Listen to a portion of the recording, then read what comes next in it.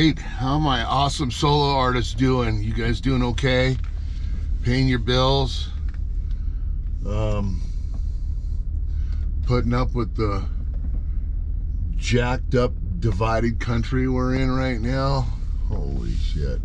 So anyways, I just ran down here to go pick up a wireless Wi-Fi stick for my computer. I had this guy, IT guy, put in a new drive, solid state drive in my computer because it had the old drive, and I think I've got 24 gigs of memory. Yeah, 24 gigs of memory on my computer, which is good. I thought I only had 16, but he said I had 24. But I did have some damaged ports. Shit, I gotta turn around here. But he fixed it all, so it's all good. And so everything's up and running, so now I can get to recording my originals, because I quit my job at the music store because the guy that works there is a fruitcake. He's a couple French fries short of a Happy Meal, and he spies on people on his cameras. It's weird. It's so bizarre.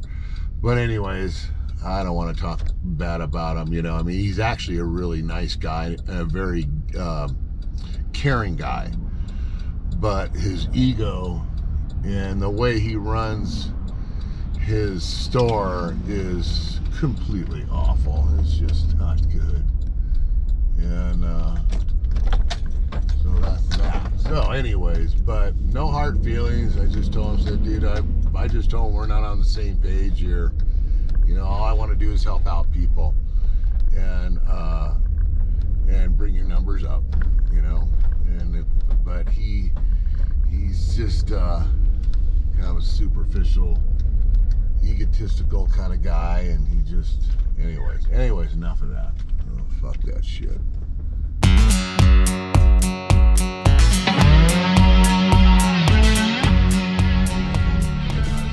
Alright, here we go. Alright, so anyways, how's it going, guys?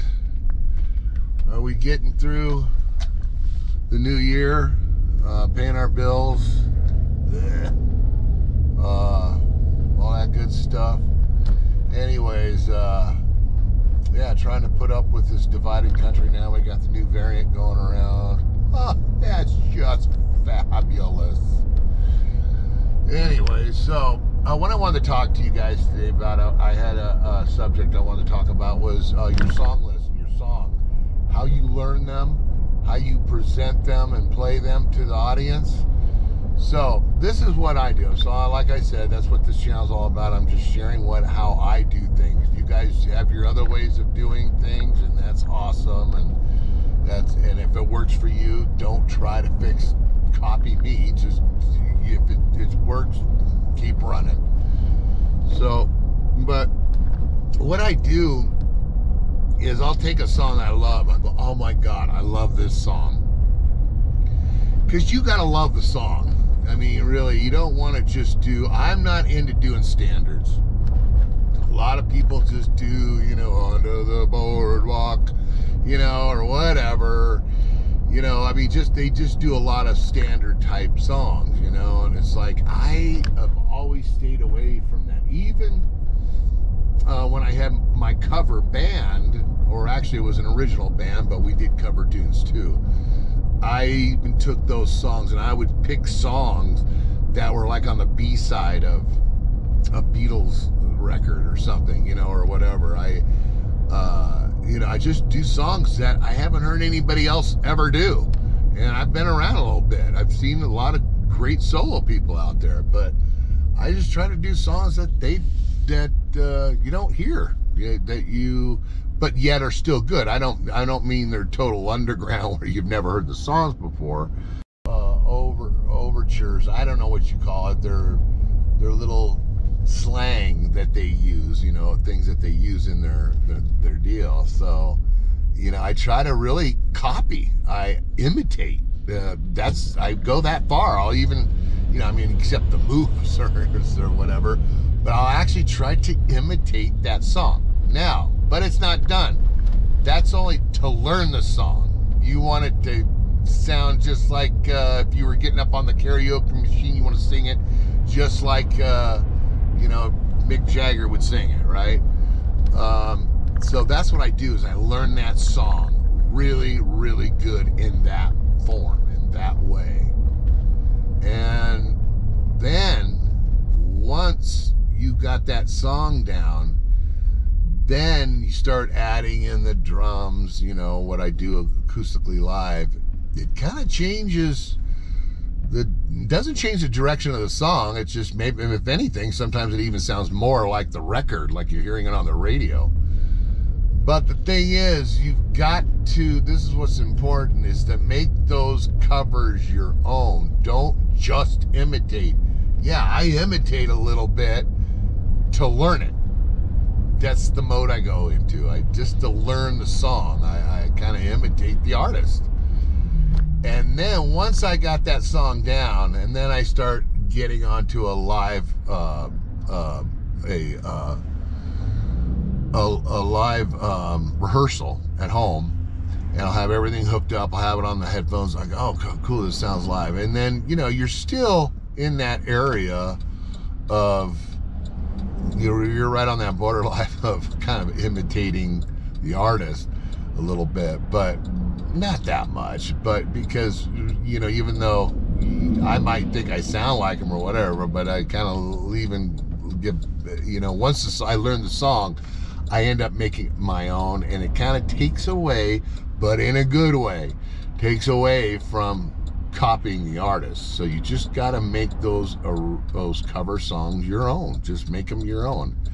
But like I said, at first, when I'm learning the song, I try to sing and pluck away just like I was Neil Diamond himself, you know, and that's how I learn it, you know, because I guess that's what makes me learn the song quicker, I think, to really literally copy everything you hear in the song, and just copy the motherfucker, just copy him, you know, copy that person, copy James Taylor, whoever, copy him. And then after a while, you got those songs down, you go, okay, I got a gig coming up next week, so you've got another week to rehearse that song into your set. So once you get that song into your set, you rehearse that song and make it your own. Kind of get the copying part out of the way, because really what you're doing is it helps you learn the chords of the song by imitating vocally a little bit. Helps you get all the chords down. And by the way, though, I mean, I try to do songs that are only like one chord. I'm kidding, exaggerating a little bit. Maybe two chords. Forget about it. No, some of those songs you learn, you know, they're 3, 4 chords, sometimes 5 chords, and then you've got a bridge or something you go into that's got another 3 or 4 chords. Yeah, so anyways, that's my story, and I'm sticking to it. But yeah, just learn the song like you're trying to copy, like you're trying to be the best karaoke star in the world, right? That's what makes me learn the song quicker on the guitar, and the timing and the phrasing that person does, because you want to make the song your own, right? But at the same time, you don't want to go stray too far off. But I guess there's no law against that, right?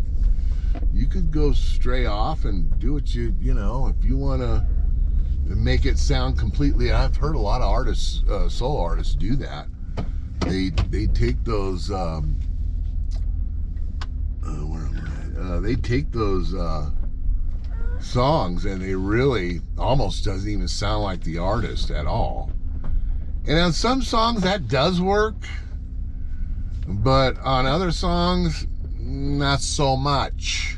I'm just telling you, just gotta stick to the roots of the song, because you want them, because, you know, you're doing cover songs. You want them to recognize the song, and to get them moving, or put a smile on their face, or get them up to dance, you know. That's my advice on that, on learning the songs. What else could I tell you? That's about it. Yeah, so just that's what I do. I basically impersonate the song, do the song exactly how it's done on the radio. Once I've learned the song, the structure of the song, then I make it my own. And like I said, I don't personally stray too far away. I mean, you know, I sound like Jeffrey Dean, right? I mean, that doesn't matter what I do. I want to sound like Jeffrey Dean, I guess. You know, I'm not trying to imitate anybody, you know.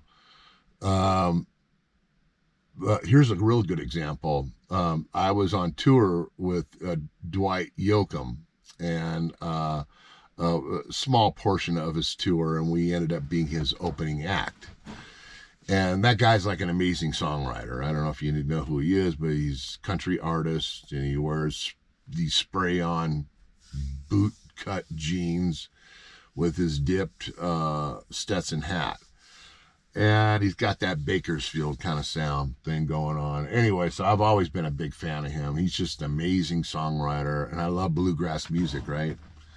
So we did a few opening acts. We were his opening act for a few shows, and it was so funny because later after that, you know, probably even a couple of years after that, when I started doing it, and then I started adding Dwight songs in my set, I noticed I'm going, holy smokes, I'm kind of sounding like Dwight. And because I had people actually come up going, dude, that's awesome, you sound like Dwight. And I'm like, oh. So, which is okay. I mean, you know, my range, you know, when I sing in my register up into my sinuses, I kind of, you know, yeah, I can sound a little bit like him, I think. Yeah. So, I don't know. But that's my technique as far as learning the songs.